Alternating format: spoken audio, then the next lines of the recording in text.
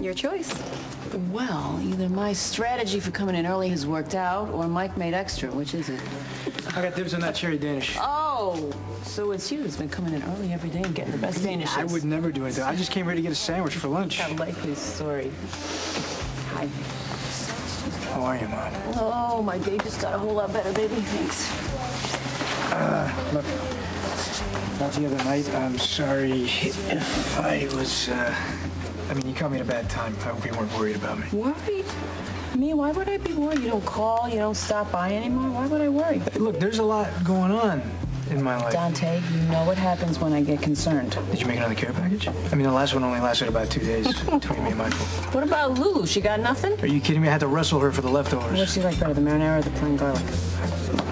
You don't have to cook for us. It's too late. I already made lasagna. You just got to throw it right in the oven. You and Lulu bring the wine. Your place. All right, sure.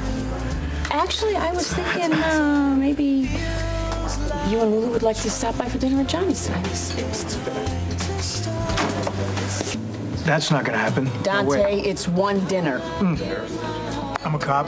Johnny's a gangster, and Lulu used to go out with him. But they both get along just fine, correct? Yeah, I mean, I don't know. Put yourself in Lulu's place, though. Your old boyfriend is going out with your new boyfriend's mother? That's weird. Dante, I love John. John loves me. You and Lulu love each other. You and I are blood. At some point, we're all going to have to get real comfortable with this, right? You know what? That just sounds awkward to me. Oh, awkward, is it?